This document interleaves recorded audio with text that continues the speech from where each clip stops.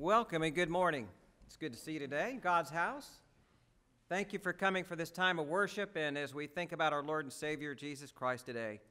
This week we have an opportunity to give thanks to the Lord for all He does, and certainly we should thank Him all the time, but this week as we take an opportunity to especially thank Him, I want you to remember just to spend as much time giving thanks to Him as much as possible.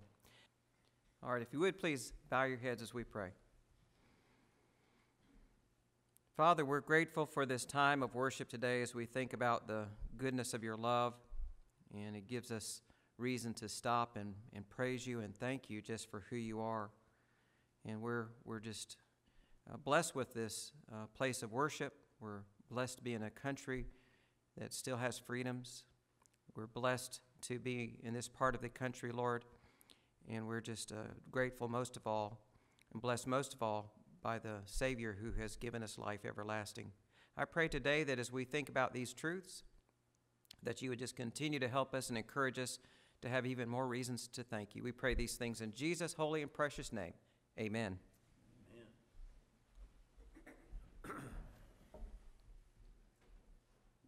Let's all stand again, and the hymn number is 637. Come, ye thankful people, come.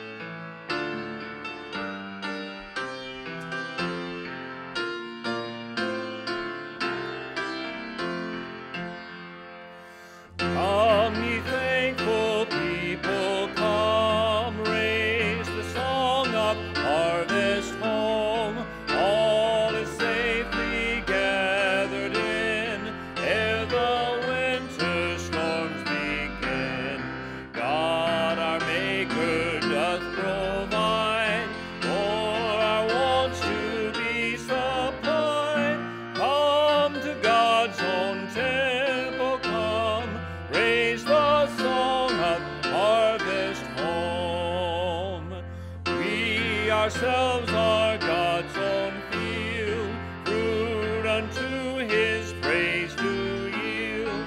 Wheat and tares together sown, unto joy or sorrow grown. First the blade and then the ear, then the full corn shall appear. Lord of harvest, grant that we wholesome grain and pure may be. For the Lord our God shall come, and shall take His harvest home. From His field shall purge away all that doth offend that day. Give His angels charge at last, in the fire the tares to cast, but the fruitful ears to store in His garner evermore. Even so, Lord, quickly come, bring thy final harvest home. Thou thy people in, free from sorrow, free from sin, therefore ever purified, in thy presence to abide.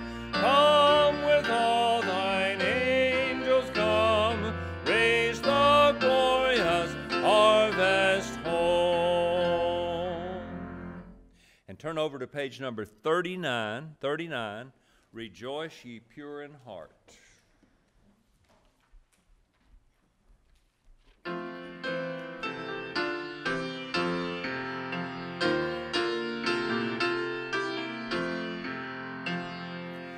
Rejoice, ye pure in heart, rejoice, give thanks and sing, beneath the standard of your God, the cross of Christ your King.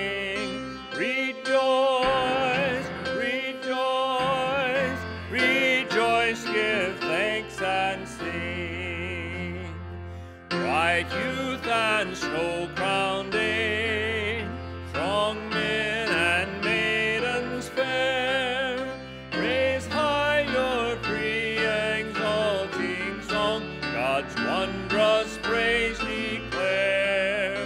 Rejoice, rejoice, rejoice, give thanks and sing. Yes, on through life's long path, still singing as we go, from youth to age, by night and day, in gladness and in woe. Rejoice, rejoice, rejoice, give thanks and sing. Still lift your standard high, still march in firm array, as warriors through the darkness toil, till dawns the golden day. Rejoice, rejoice, rejoice, give thanks and sing. Let's all join now as we turn to the Lord in prayer at this time.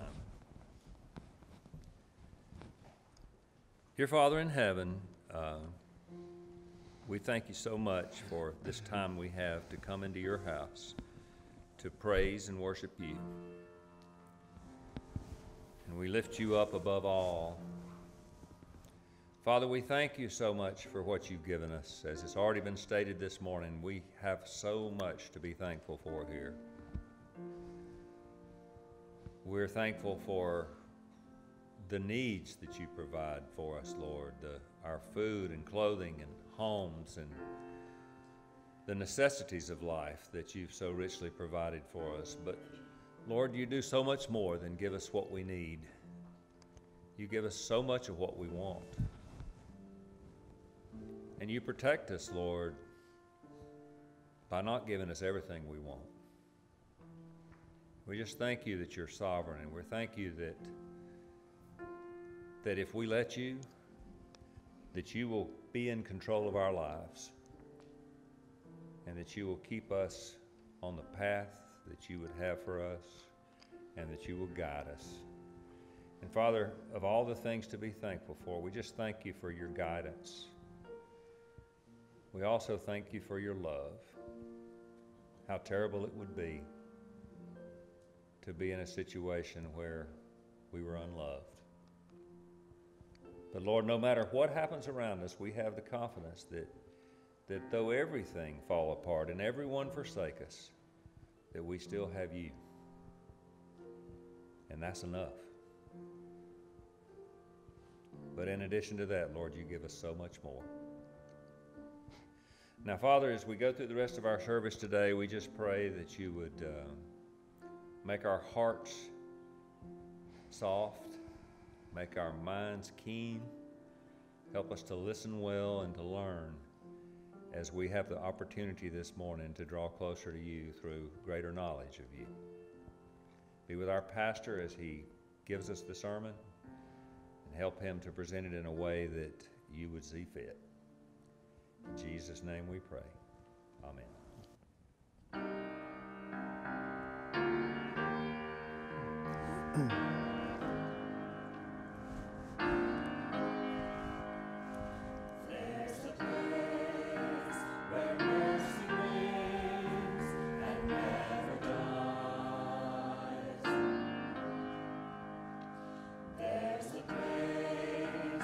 Streams of grace flow deep and wide.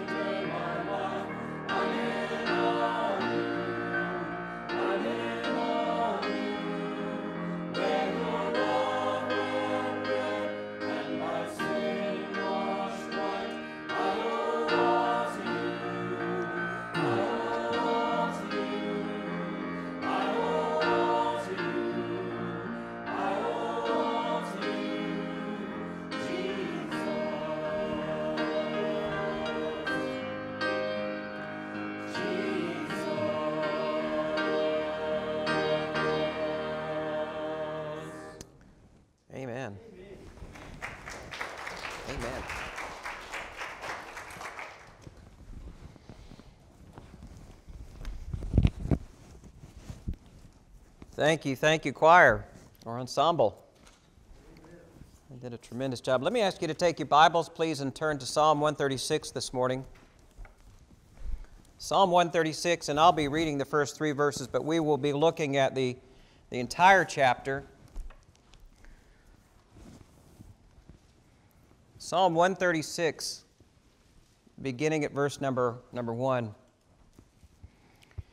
Give thanks to the Lord, for He is good, for His steadfast love endures forever. Give thanks to the God of gods, for His steadfast love endures forever. Give thanks to the Lord of lords, for His steadfast love endures forever. And may God bless the reading of His word. As one wise man once told me, there's really only 2 kinds of prayers. There's a Lord help and Lord thanks. Say, Lord help me, Lord help my family, Lord help my country, or thank you, Lord, for my family, my country, and the many blessings. So those are the 2 kind of prayers. And so we see here in this passage of Scripture, this text in Psalm 136, the psalmist, he's encouraging God's people to freely give praise and thank the Lord for His goodness. He's challenging us, He's exhorting us and encouraging us to give thanks. And we give thanks to God based upon His character, that God is a good God. God epitomizes, He defines, and He clarifies all that is good.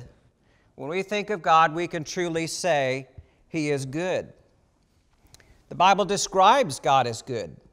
And so my question for you today, or one of the many questions, is how has God been good to you? Now the Bible describes God who allowed Joseph to be imprisoned, Daniel to be thrown into the lion's den, Shadrach, Meshach, and Abednego to be thrown into a fire, Paul to be beaten, Peter to be executed, and his history records that John was boiled in oil.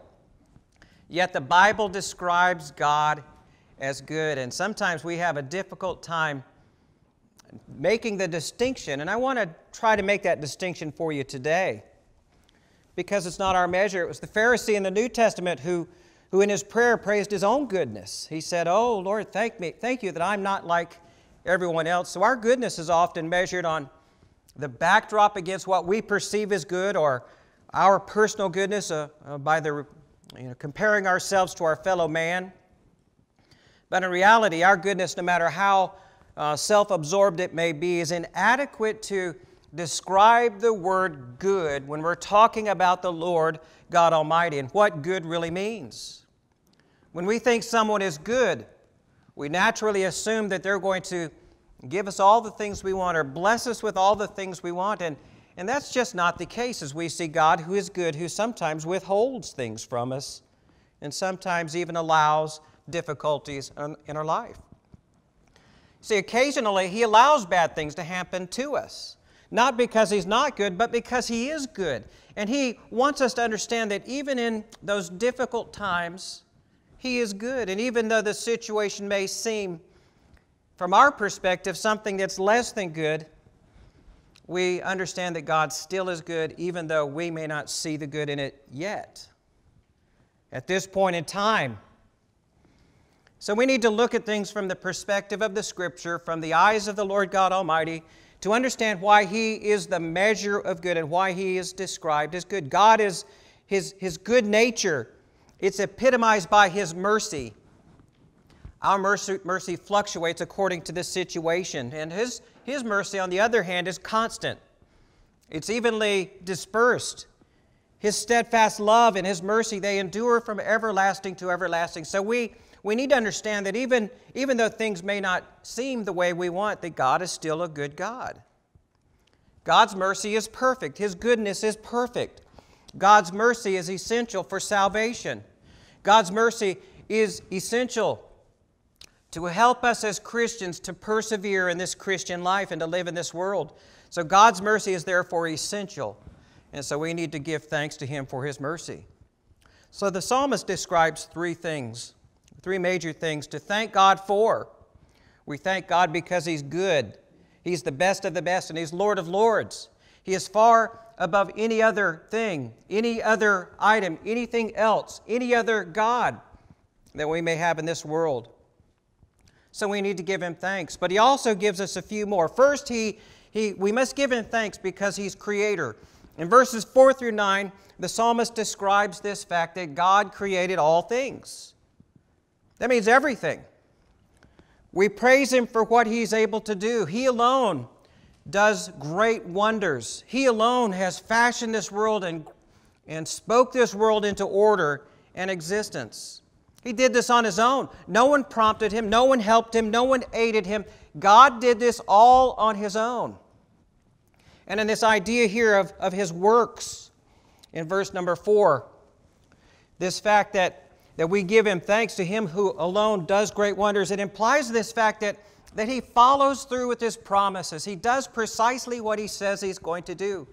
And sometimes, because He's a good God, and we understand that because He fulfills His promises, sometimes we go through difficulties as well. But He created all things. It's our privilege to be able to thank Him for His work in creation. Creation manifests His handiwork and His creativity. God built the universe with wisdom. It's freely that we see here the Lord's creation. It manifests His work. His creation moves with precision and grace. The tides, they ebb and they flow. The birds, they sing and they soar. The planets revolve with zeal, and all bring thanks and praise to the Creator. So we can thank Him for His handiwork. One author wrote the creation song, and these are the words. He wraps Himself in light, as with a garment. He spreads out the heavens and walks on the wings of the wind. He sends forth the springs from the valleys. They flow between the mountains. The birds of the air dwell by the waters, lifting their voices in song, singing, "Glory, glory, glory to the Lamb. All praises and honor forever. He made the moon for its season. The sun knows its setting. He looks at the earth and it trembles. He touches the mountains and they smoke."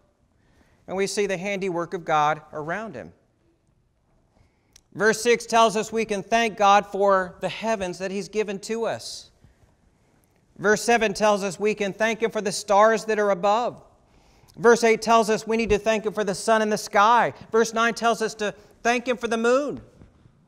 The sun rules the day and the moon rules the night. So we can thank God for His creation, His handiwork in creation. We thank God that He created this nature around us that surrounds us that we can enjoy, that we can enjoy and appreciate. We thank Him for all that He's done for us.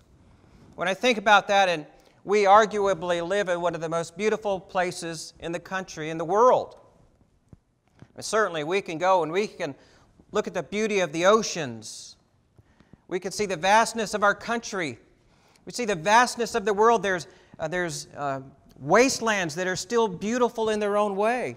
And this is part of His handiwork, His creation that we can thank Him for. Do we thank Him for His creation? So we not only give thanks for His creation because God is the Creator, we give thanks because He is Savior. Verses 10 through 16 describes the God of salvation. So we give Him thanks for our release from spiritual slavery to freedom in Him. The psalmist here, he presents the worshiper with reasons, more reasons to thank God. He describes the Exodus. The Exodus was a pivotal event in the nation of Israel, in their life, because they were slaves. They were slaves to the taskmasters in Egypt. They were not their own. They lived their lives at the request and the demand of their taskmasters. So God displayed His mighty power and His love for His people by releasing them from this captivity. God, in His mercy toward Israel, struck down the firstborn of Egypt, while judgment fell on others. It's important for us to understand that God showed mercy to His people. The world around them seemed to be going in a desperate place, dark place, deathly place. And God showed His mercy to His people. God brought his people out of Egypt. The lowest computation in the numbers, there were some 600,000 men, roughly, they say 2 million people that left during this time of the Exodus. Some say 2 million, some say as high as 5.5 million people, or 6 million people. This week I thought about that number, and the population in South Carolina is roughly 5.5 million, 5.6 or 7 million. Can you imagine taking a group of people the size of the state of South Carolina through the wilderness? And just the logistics that were involved in taking care of these individuals. Yet God did this.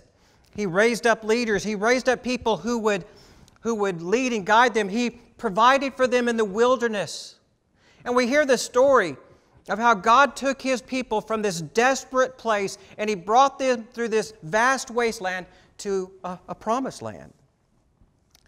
So we see that verse 12 tells us that with outstretched hands he divided the Red Sea. They came to a point in their journey where they had to cross the Red Sea, not the Reed Sea. There are some who would say that the Bible talks about the Reed Sea, which was just a few inches deep, but this is the Red Sea as the Scripture teaches us. And how he pushed it back with just the breath of his mouth, just the wind of the sky, and he pushed this apart so that God's people could go through to safety. He brought them to safety.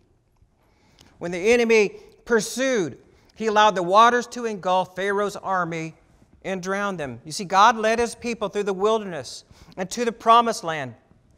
And so the psalmist reminds us here, and he reminds us in other places, that even though we may walk through the valley of the shadow of death, God is always with us because we are his people. And we have every reason to trust him and praise him and to thank him.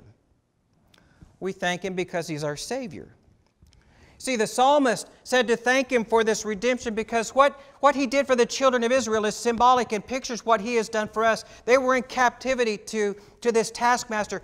And you and I, we were in captivity to sin. That was our heavy taskmaster, the one who brutalized us and held us down and tried to destroy us and would defeat us if at all possible. Yet, because of the blood of Jesus Christ, which we've heard songs about this morning, that washes us clean, we're taken from the land of spiritual slavery through the redemption of Jesus Christ to freedom. See, this is how God leads, as one pastor put it. He leads his people, he leads them out, and he leads them through, and he leads them into. He leads us out of sin, through the world, and he ultimately leads us into heaven. That is why we can give him thanks. Salvation is when he takes this cold, desperate heart of ours, this bankrupt, God-hating heart, and he reaches down from eternity, and he reaches into our lives, and he plucks us, and he calls us his own, and he saves us. And he changes us, and we follow him. That is the greatest blessing we can thank him for. See, God provides for our greatest spiritual need, our greatest need of all, which is eternal life. Sometimes we think that the needs of this life are vital, and they are. But what is most important and most needed in the life of any individual is that they meet Christ as Lord and Savior, that their eternal soul gets saved. And this is what we can thank God for because Jesus has provided this for us. So we not only thank him for salvation, but we also, third point is we thank him for his provision. In verses 17 through 25, so we give thanks to God as our provider. You see, we have an inheritance. Heaven is what we're all moving toward. For the children of Israel, they understood this as the promised land, that was the land of promise. For you and I as Christians, we're moving toward our promised land, which is heaven. We have this inheritance that is waiting for us when we pass from this life into the next. We transition. We see here in verses 17 through 25 that Israel was instructed to thank God for the conquest of their enemies along this journey, for the freedom that they received when they left Egypt, for their journey to the promised land and how God guided and led them. In 1623, Governor William Bradford made a proclamation. This was 3 years after the Pilgrims had settled at Plymouth. He writes, he made his proclamation, "To all ye pilgrims, inasmuch as the Father has given us this year an abundant harvest of Indian corn, wheat, peas, squashes, and garden vegetables, and has made the forests to abound with game, and the sea with fish and clams. And inasmuch as he has protected us from the raids of the savages, has spared us from the pestilence and disease, has granted us freedom to worship God according to the dictates of our own conscience. Now I, your magistrate, do proclaim that all ye meeting house on ye hill between the hours of 9 and 10 on the day time on Thursday, November ye 29th of the year of our Lord, 1623, and the third year, and this was the third year since ye pilgrims landed on ye Plymouth Rock, there to listen to ye pastor and to render thanksgiving to ye Almighty God for all his blessings. And that was the proclamation that we still make today, that we give thanks to the Lord God Almighty. We set aside this day to thank him, not just for the provision that we have in this life, but because of what he has done for us, how he has given us eternal life, how he has brought us through in this life, how we can call on him and we can pray, help me, Lord, or thank you, Lord. And this week it must be we thank you, Lord, for all that you've done for us. So he remembers, as the psalmist tells us here in this passage of Scripture. He remembers us. He remembers us in our difficulties. He remembers us in our problems and what is going on. He remembers us. And we should remember God the instant he remembers us. He remembers us in our lowest state. He takes note of our situation. When things are at their worst, he remembers us and he takes care of us. When we take care of our own situation, we can do this. But when we allow him and we trust him to fix our situation, he does a far better job than we do. I don't know about you, but I have a tendency to mess things up. Our trajectory sometimes is far too low. And so we need to trust him and we need to look to him and allow him to do what he chooses to do. When he remembers, he takes control and he takes pity over our situation. And when he remembers, he recalls our petitions, those prayers that we make before him. We must always be people of prayer, bringing our petitions to the Lord. Although the psalmist tells us that he remembers us, one thing that we need to understand, one thing that he fails to remember, Isaiah 43:25 says this, I am he who blots out your transgression for my own sake, and I will not remember your sins. So for those who have been forgiven, for those who he has forgiven, those individuals, he remembers their sin no more.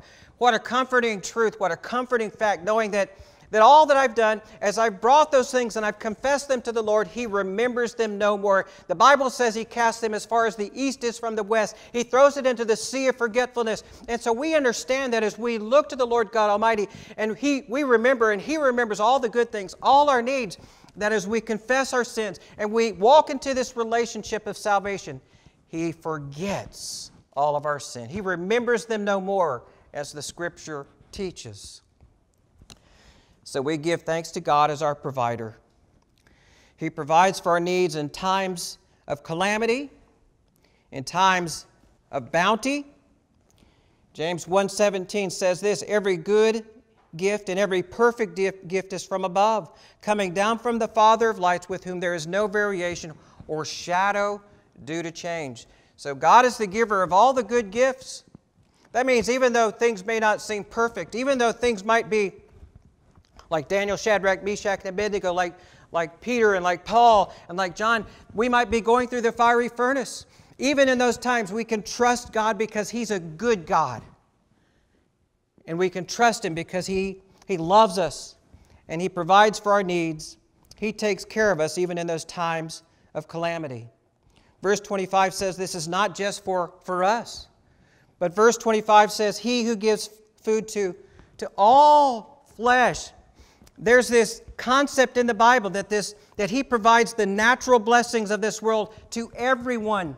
So everyone in this world is a recipient of the goodness and the blessings of God. We call this common grace. Now, common grace doesn't mean that they're saved.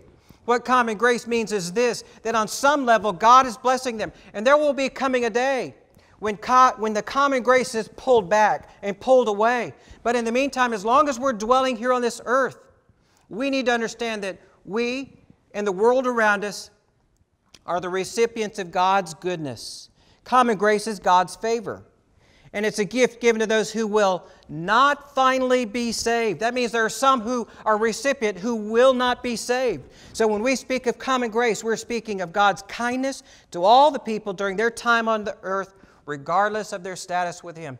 So everyone in this world has reason to praise and to give thanks to God. So this week, we all stand in thanksgiving to the Lord God Almighty for what He has done for us. Verse 26 is the conclusion. The psalmist said this, "Give thanks to the God of heaven, for His steadfast love endures forever." Give thanks to God. He is the God of the universe. He is the God of heaven. He is the God of our broken and lonely and empty hearts. He is the God of this world. So we spent our time this morning thinking about how to be thankful and the reasons to be thankful. We need to be thankful to God. We thank Him because He's good. He's a gracious, He's a loving God. And He gives common grace so that someone might say, there may be something to this God, this character that we hear people talking about. Maybe that is who we need to be putting our trust and hope in, not in the world around us. So He is good. His love endures forever. So how great is God's love? How great is His mercy? You can be pardoned from your sin. You can be forgiven for your sin. And that is the goodness and the graciousness of God. Remember this, that His love and His mercy endure forever. He has provided for His creation for us to enjoy. His love has provided salvation for you. And His love has given provision to all the world around us to sustain life, happiness, and to enjoy. So this is the challenge this week. Not to get caught up in politics and the dreariness of it, not to get caught up in the things that are going on even in your household, but to remember the goodness of the Lord God Almighty. Because His goodness supersedes all that is going on. So we have many reasons to be thankful. We have many reasons to celebrate Thanksgiving. So this week, I hope for you that you will have a happy Thanksgiving. So this morning as we close in prayer, we're just going to have one song of decision, one song or one verse. And in just a moment as we depart, I want you to make sure that you make a decision this morning to be thankful this week. If you haven't been thankful all this last week or all this last year, be thankful to the Lord even in the time we're going through now. So if you would, please bow your heads as we pray. Father, I pray that you would help us today to remember your goodness, your mercy, your great love, your bounty, and sometimes your rebuke, sometimes the difficult things that we go through. Even in those times, Lord, we can give you thanks. Help us, Father, this day to be thankful. We pray these things in the name of Jesus, our Lord and our Savior. Amen. If you would please stand as we sing.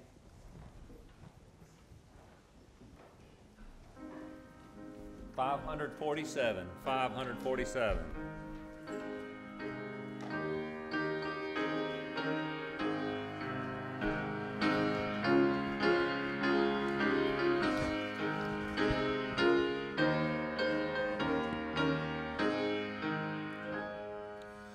I stand amazed in the presence of Jesus the Nazarene, and wonder how he could love me, a sinner condemned unclean.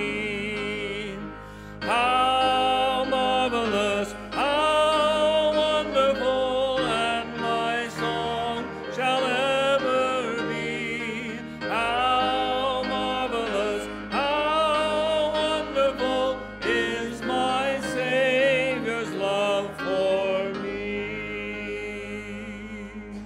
Remember the challenge to be thankful no matter what. If you would, please bow your heads as we're dismissed. Father, I pray you'd help us this morning to cultivate a thankful heart. I know it's difficult at times, so help us remember today, Lord, as we leave this place, to make it a point to be thankful no matter what's going on. We pray these things today in the name of Jesus, our Lord and our Savior. Amen.